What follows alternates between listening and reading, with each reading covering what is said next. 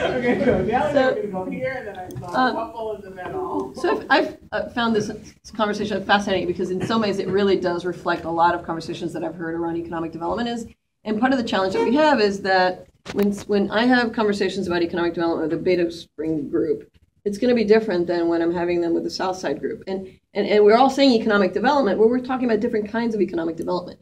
I would like to see us over the next 4 years to get away from the whole, there's a silver bullet out there, to really talk about the fact that we need a diversified economy. And some of that is going to be retail stuff and the mom and pop shops that will maybe, a few of them might even grow and become national and everything, or not, or they will continue to serve their communities. And then others will be technology and others will be in education and other things like that.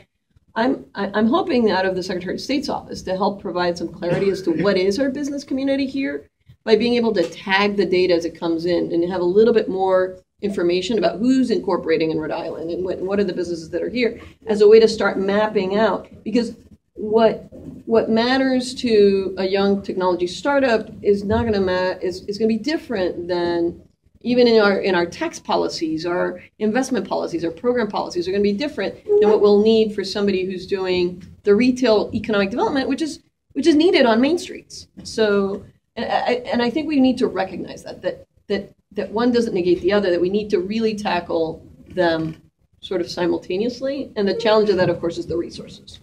So,